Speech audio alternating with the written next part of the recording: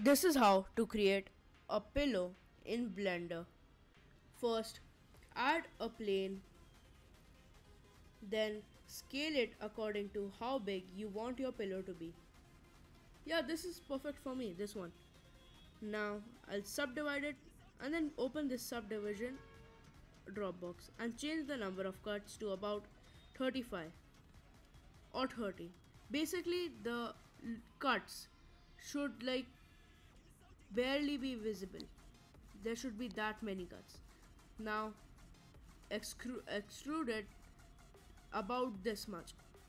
Now Ctrl R to add a loop cut right here. Now scale it up just a little bit, about this much. Now go to object mode and in the simulations column enable cloth. Now go down and enable pressure and increase the value to about 4. Now after doing this, open the collisions Dropbox. Now enable self collisions and don't increase or decrease any value there. Now go to field weights and reduce gravity to 0. As we reduced gravity to 0 because we do not want our pillow to fall down when we start our animation.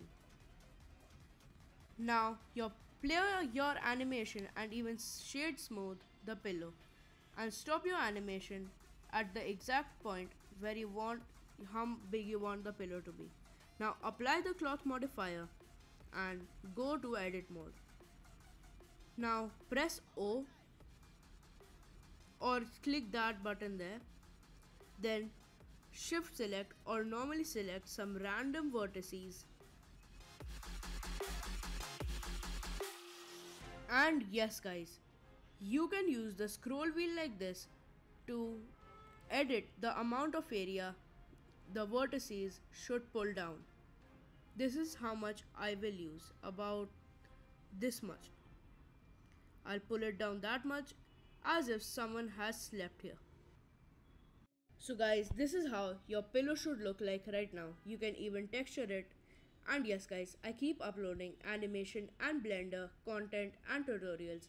So make sure to subscribe and smash that like button and have a great day.